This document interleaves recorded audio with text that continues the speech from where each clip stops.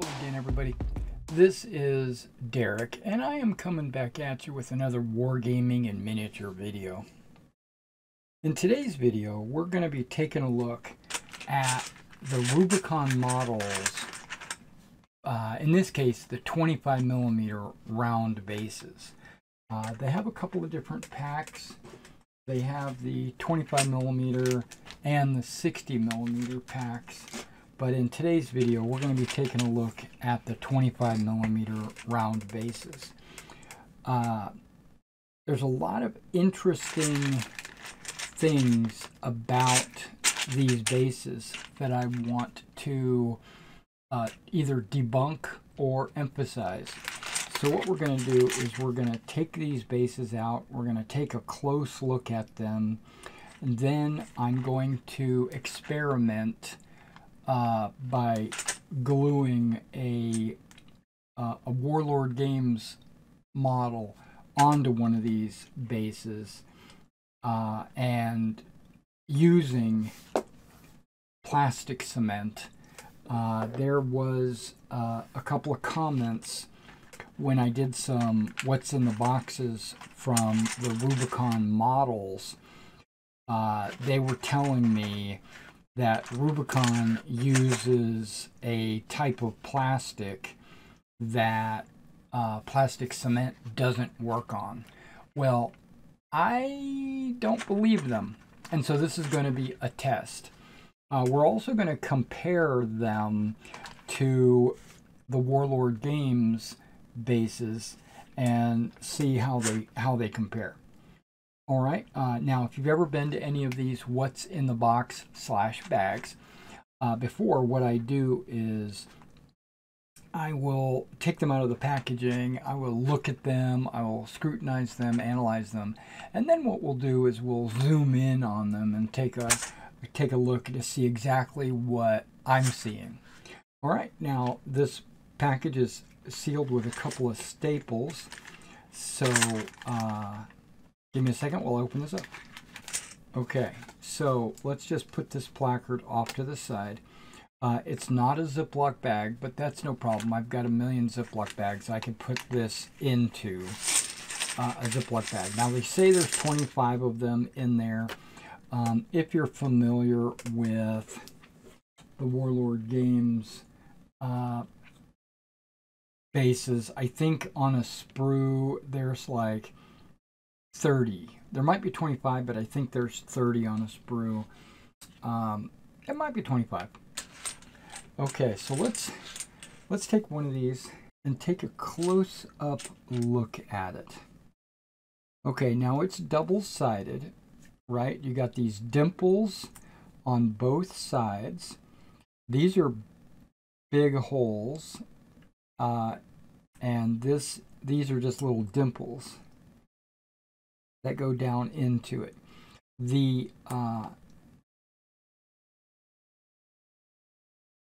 They say that you can take a pin vise and drill out one of these holes. It'll correspond to a hole on this side, and then you could pin your unit or your figure in place without it tipping over or anything like that. That's a pretty cool idea. But on a figure that's going on a 25mm base, I don't think I'm going to need to pin them unless it was some crazy fantasy figure that was just gigantic. Okay, there is a mold line around the edge, but I don't see any burrs. Yeah, I could just take an X-Acto knife and scrape that off, or I could just leave it. Okay, so these holes here are pretty sizable. 2mm maybe, where these little holes here, they say are 0.8 millimeters. That's fine. It does look like this side has a much deeper it's much deeper so that if you were putting basing material in there, it's going to stay within the edges. This side also is sunken, but it's sunken very little, maybe 1 millimeter, maybe less than 1 millimeter. A big advantage, so basically the way I would glue it, where I am going to glue this model down, is I'm going to have this small lip on the bottom and the big lip on the top, where my basing material will stay inside. An advantage of that would be if I'm putting a model in there that has its own base, like a lot of their Napoleonic or ancient figures have their own base that they stand on, and then you would glue it onto usually a big base. But if I'm playing like SPQR or something like that, or if I have another company like Plastic Soldier Company, you can see that this model has, I don't know if you can see that focus, but it's got its own base and it sticks up. But if it was in there, it would be down inside this lip, so that your basing material would be more flush, more level, less putty work if you do that. Okay. It does say like Rubicon models, 2017, 25 millimeter. And then on this side it didn't say anything. Okay, give me a second. I'm going to clean this German Grenadier up. Okay, now there is they talk about it on the packaging, that the dimples there do a couple of different things. Not only do they line up your pin vise or pinholes for your figures, but they also help secure your basing materials on the bottom.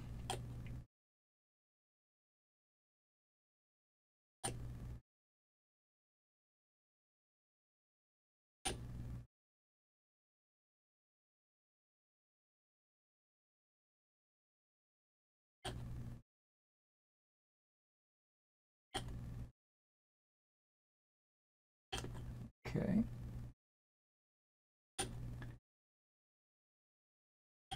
And I'm also only using Tamiya thin. I'm not using the super thick basing material, glue. Okay, so we're going to set that off to the side, and I'm going to let that dry for a minute. And we're going to see if that does in fact stay attached. Okay, so while we're waiting for that, I want to compare the base to, so like, some people were telling me that this is the new Warlord Games bases. I think they're lying. This looks a lot like the old base, and if I'm wrong, then I'm wrong. You don't have to comment in the comments, but I've been gaming a long time, and I know that this base with no lip is older than, and no wording on the bottom is a lot older than the new bases that say Warlord Games on the bottom and have a lip. These are the new bases, and you can't convince me otherwise. Okay, big advantage to having these like this. I can just store them in my box or whatever like this. I'm not going to lose anything or anything like that. But the downside is I have to take a few extra minutes to snip them off of their sprue, and then wherever I snip, there's probably a little bit of a burr. And you can see that on this one here. There's a burr right there, there's a burr right there, and there's a burr right there. And then I would have to go in with my X-Acto knife and clean these burrs off, which I don't mind doing that, but I'm just saying it's an extra step. Where these don't have any burrs. They're completely burr-less. There is a mold line, but that mold line is no big deal. Okay, one advantage, according to Rubicon, but you'll have to decide if you think this is an advantage or not. You can see how thin this base is. It lays flush on the ground. The lip goes up very small, maybe 0.5 millimeters. It's like super thin. And but these bases are probably 3 or 4 millimeters thick, and it will elevate your model up a couple of millimeters higher than these guys, right? You can see the thickness is like more than double. So you might consider that to be a disadvantage, but in my opinion, it makes for picking up the model a lot easier than if I had a base like that. I can't pick it up by the base. I have to pick it up by the figure. And if you know anything about paint jobs and stuff, eventually that will wear off. But with a thicker base like this, I could pick my models up by the base. So I consider that an advantage.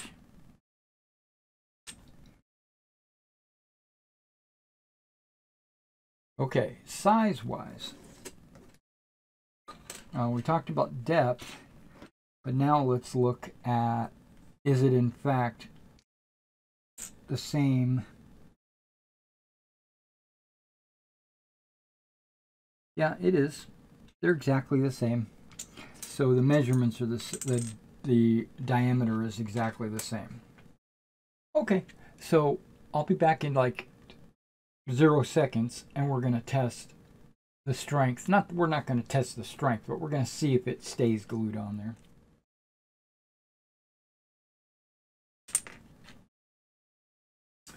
Okay guys, we are back. It seems like the guys in the comments were correct. This does not want to glue to this using your traditional plastic cement.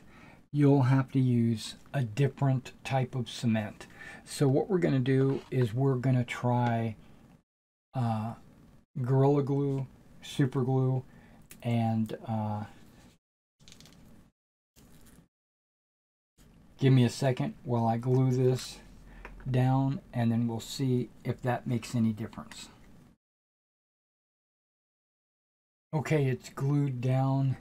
What I'm going to do now is give it about a minute, and then I'm going to come back and see, because this glue does say 10 to 45 seconds. So I'm going to give it a full minute. Alright guys, I'm back. I went ahead and grabbed a Ziploc, put these guys in a Ziploc, because I'm going to be recording tonight another video on a variety of different bases. It's going to be an extremely long video, but I'm going to be talking about like what the best basing materials are for your projects. So that's going to be like a know-it-all kind of video, like not a tutorial, but mainly like a know-it-all. Okay, so I glued this guy down. I've already tested it. It's pretty secure. I'm sure that if I just yanked on it, I could break it off. But right now, it's doing really good. Plus, once I put the, what I use is white glue, Elmer's glue, to fill in the grass and the dirt and stuff like that. Actually, I probably wouldn't even do that. I'd probably use the basing putty. Once I put the basing putty in there, that's going to give the figure additional strength also. And then I will, when I go to put the Elmer's glue to put the actual flock or whatever else on there, that would give it a third layer of strength. So this is actually doing pretty good on that. All right, so I learned something. The plastic cement doesn't work on the Rubicon models. So I appreciate you out there in the comments that gave me that heads up. I wanted to test it for myself, and you are correct. All right, guys. Well, thanks for coming out. And nope, wait, that's not true. That's not true. I wanted to show you these bases up close so you could see for yourself what they look like. Let me adjust the focus, and we'll be right back. All right, let me show you what I'm considering the top of the base. You can see where it says 25mm 2017 Rubicon models, and you can see the dimples, and you can see the lip, how deep that is. That's a pretty good sized depth. When looking at the Warlord Games depth, you can see that there's almost no depth. All right, and it's super thin. All right, so that's the top of the base.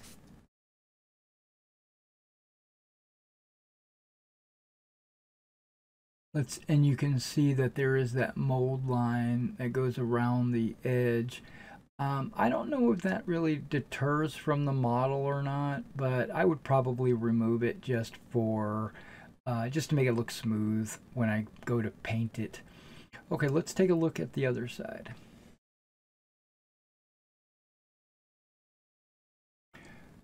Okay, now this is about the same depth and very shallow dimples, which might be a better top if you wanted it to be a little closer to the Warlord Games tops.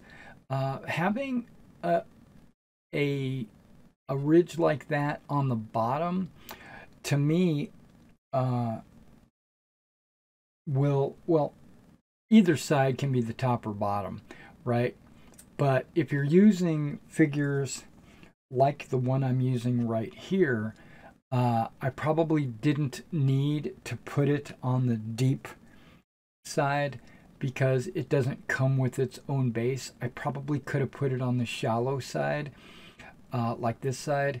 It probably would have, plus the,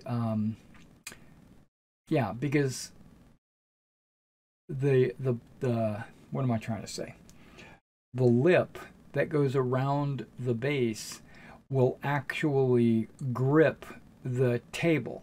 So when you put like some of these flat bases that have absolutely nothing on the bottom will actually slide around on your table material, where I could see where this would grip better on an actual table and it won't slide around. Yeah, I like these bases a lot. Actually, I like them a lot. But the only downside I can think of, and that's your call, is how thick they are. Some people like thin bases. Others, like I'm holding this base in my fingers, it's a good grip. Okay, let's show you the